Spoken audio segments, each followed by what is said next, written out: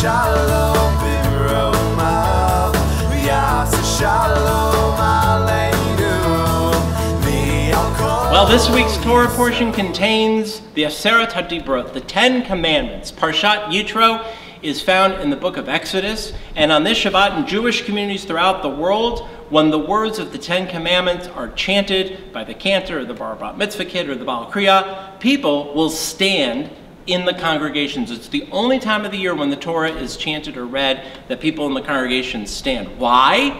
Because we are re-experiencing what it felt like to stand at Sinai, to hear the words of God, which were ultimately written on the tablets for Moses to bring down from Mount Sinai. There are so many aspects to this week's Torah portion, and specifically the 10 Commandments. You have to join us for Chevra Torah at 8:45 a.m. in the Bendelin Conference Room, and we will see you there. Shabbat Shalom.